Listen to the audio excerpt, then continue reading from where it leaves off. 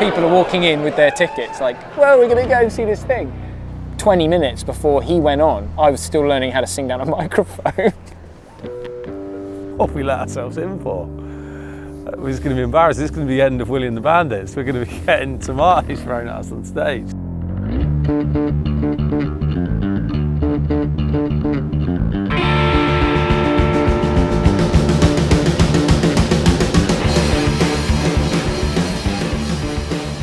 We're at Falmouth Princess Pavilions, and it's probably one of my favourite venues in the country, man. I love it. This place is just like boom, boom, banging.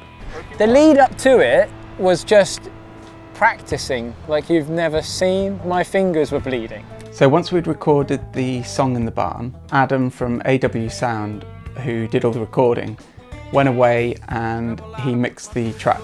It's Friday night and I've just started getting to work on the song. And he sent me the finished track, and using that I created the visuals that were going to play behind Stokesy, Wille and the band at the live gig in Falmouth. It's quite unique, and it's something we've never done before, is we had to play the track exactly as we recorded it to sync up with the visuals that Mr. B had done, so we had to play it exactly in time for the track.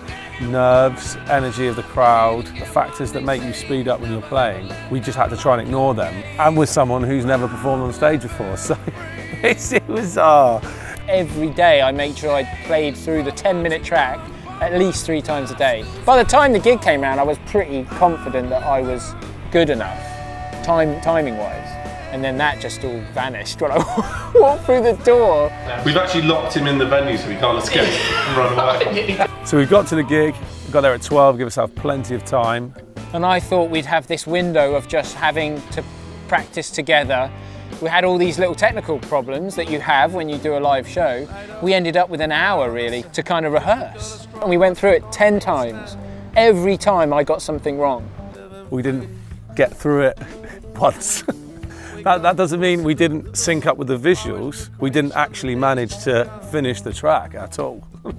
The nerves were coming in and I kept on like going to the wrong verse or going straight to the chorus or just missing big chunks out. It's because it's quite a complex song. The genres changed quite a lot through it. We just weren't getting it. And my confidence just went, boom, gone, to the point where the sound guy came up to me and just went, have you ever sang down a microphone before? And he had to teach me how to stand there and sing down a microphone. And at this point, there's people walking in. We had to stop and we hadn't actually got through the track. So you can imagine what we were all like backstage. I haven't got it, I can't play it right. It's like now or never. Yeah, I feel good now actually. I feel good. Still a little bit nervous, but no, I feel good. Literally just before we went on, I had to take myself away and have a pretty good like talking to myself, try and suppress the nerves to the point where I felt like I could actually pick a guitar up.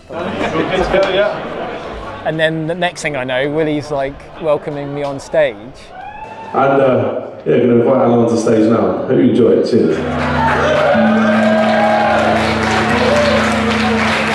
He was more comfortable with the surfboard under his feet. And the rest of it from there was a bit of a blur. I remember he told me, when you come on, don't say anything, you don't need to talk. Hi. I even said something like, let's see if we can get it right this time. See if we can get this right first. And that was like my, let's go. The hardest part is to start a song when you're nervous, and it all is on the guy who's never played a live gig before. The intro was like 2 minutes long or something like that. A stupid amount of time to be doing an intro if you're a novice like me. He gets into the first chord and he's actually, you could feel it, he's bang on the pulse.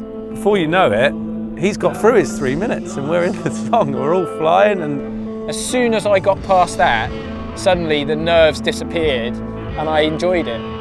Thinking, actually, this is the best we've done it. Once Willie started playing along with me, I was like, oh, I faded back into the background where I belonged, where I should have stayed the whole time. Sometimes there's always a take which just has a bit of magic in it, and it just happened to be this take. The last 8 minutes was just absolutely brilliant fun, and we really hammed it up on stage. It was great.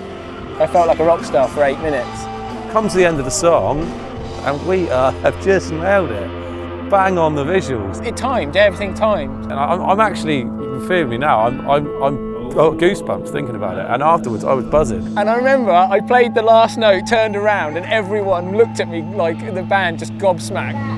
Thank you very much! Alan Stokes. Alan Stokes, ladies and gentlemen. We just couldn't believe it. We'd just done it. It was like crazy. It's just like fortune favours the brave.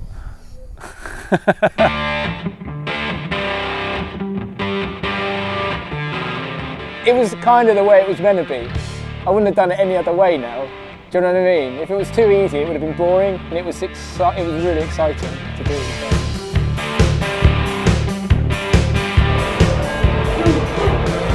Oh, absolutely nailed it though. Best we played it though. Best we played. That was sick. One day on a trot field, I believe it. I just feel so relieved actually that I got it right. You know, we finished like bang on the end of the foot. Yeah. Did you see it? I think I shot. Got me dreaming of a good time. A big shout out as well to Mr. B Productions who put together this fantastic water footage that you see behind us. And yeah, cheers. Thank you. You're the You're the star, man. Oh, I'm not the star. I'm just an extra. I just pop in like this. Shake yourself off. What are we up to, Willie? Tell us what we're up to. I want to say a big thanks to everyone who came to the show and everyone who's been watching the webisodes online. Oh, right, again tomorrow night? Retiring. That's it, yeah, come on.